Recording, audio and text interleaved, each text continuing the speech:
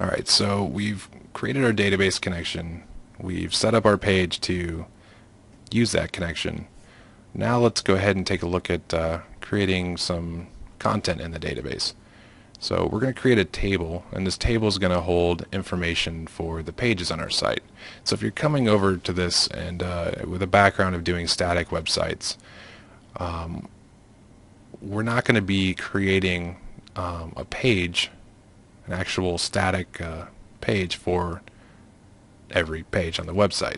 So whereas you're probably used to making like an index page, index.html, and then say we have an about us page, so about us.html, and so on and so forth, we're going to be loading the content for those pages into one page.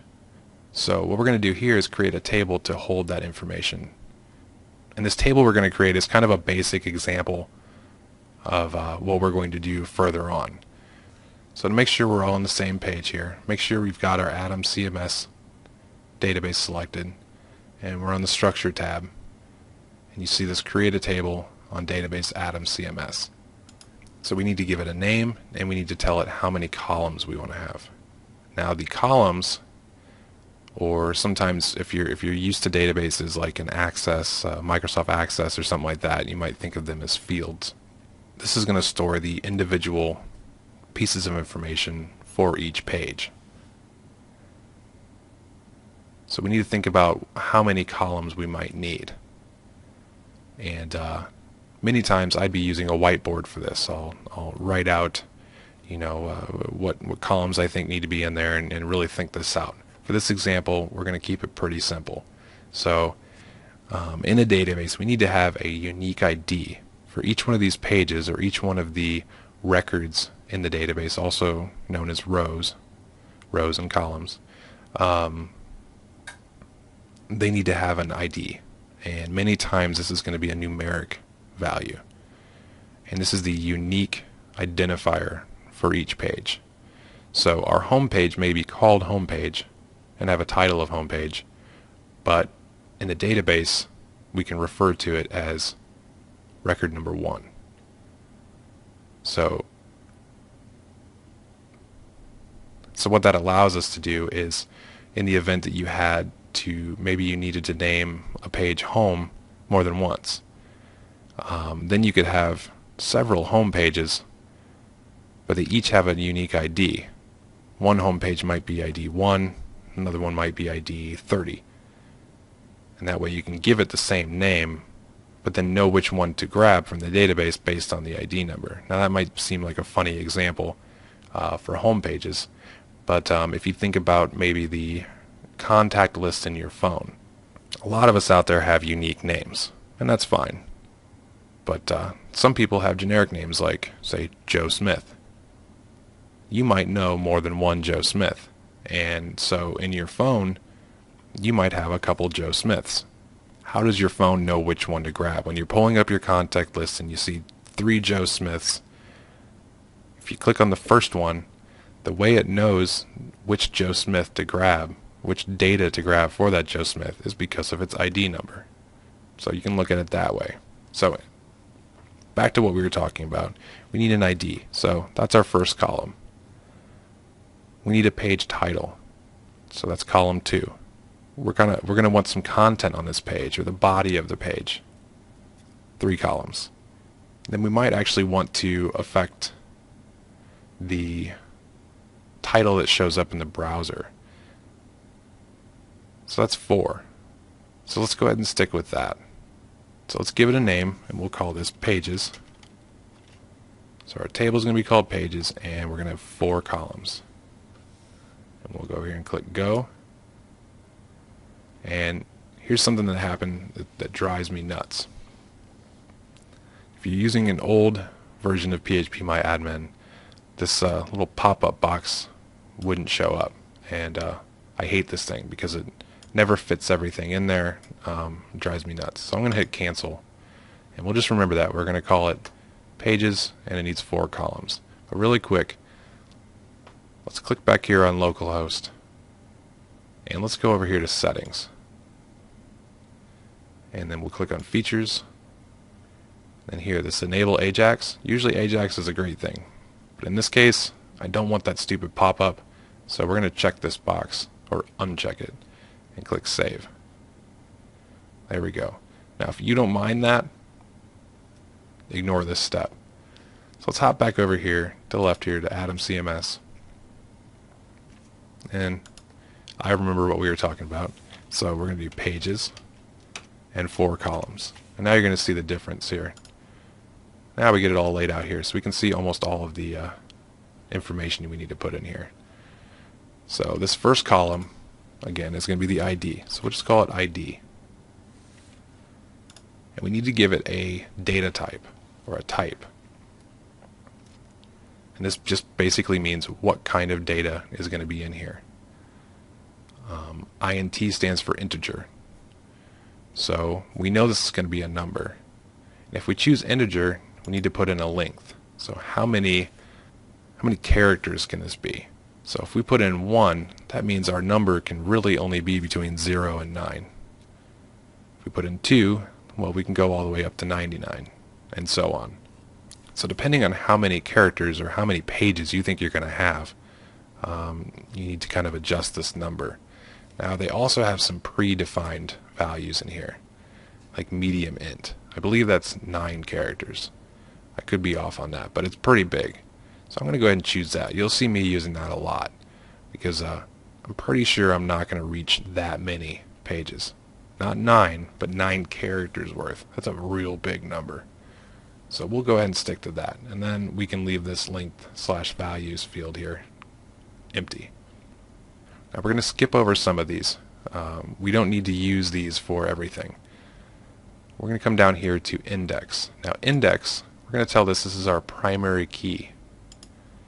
And this is telling the database that ID is the unique way to identify a record in this field. Now I call it ID because that's pretty standard. You could really call this whatever you want as long as you set this to the primary key or primary index. Now the next thing we want to do is we want to check this AI box. This stands for auto increment. This tells the database that we want to automatically create the ID number. And it's just going to do it, 1, 2, 3, 4, 5. So we don't have to worry about knowing what the last page that was created, what ID it was. It's automatically going to make the next page the next number. So if we've got 4 pages in our database or in this table and we want to add another one, we don't need to remember that the last ID was 4. It's automatically going to know that this one needs to be 5. So we check that. So the next thing, I've kind of rearranged my thoughts here. We're still going to have the same amount of columns here, but the next one we're going to call it the page title. Now this is going to be what shows up in the browser title, not in the body. We're going to call that the header. So for title, this isn't going to be an int or an integer. Now maybe it's going to have some numbers in there if you need it to, but we need it to actually be a string or various characters. So we're actually going to use this varchar is what I call it. Might pronounce it differently. But this basically means we're going to put a lot of different characters in here. We still need to give it a length and value. We're going to go ahead and I'm just going to say 200. That's probably way more than we need. And you could adjust that later if you feel you need to. Now for this is all we need. We don't need to check any of these boxes. The next one's going to be our header. This is going to be what shows up on the page. So if it's the home page, it might say in real bold, home. And this needs to be varchar as well.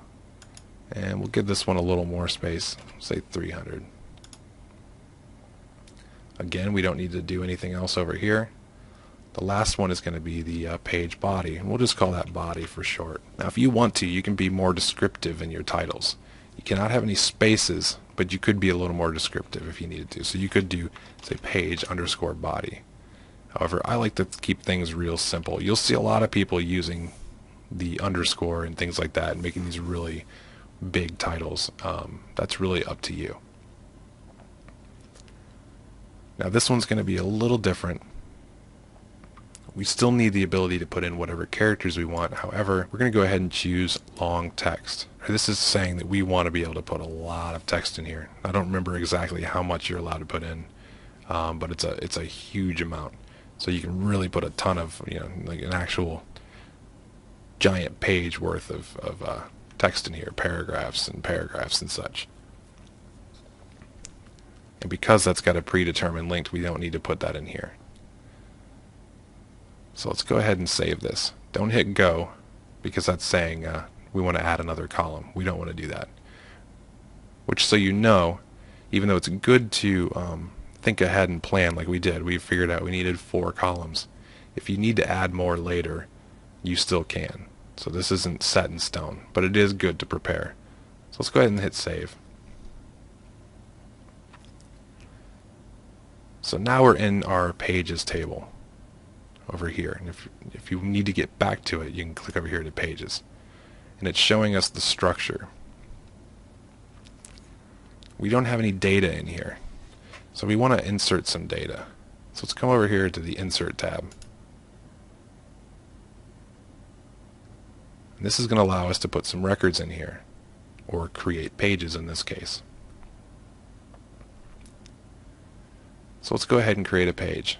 We're going to skip the ID field because that's going to automatically increment for us. So for the title, we'll call this homepage. And this is again what's going to show up in the browser. And this is the title for the browser window or the tab. Header is the title for the page.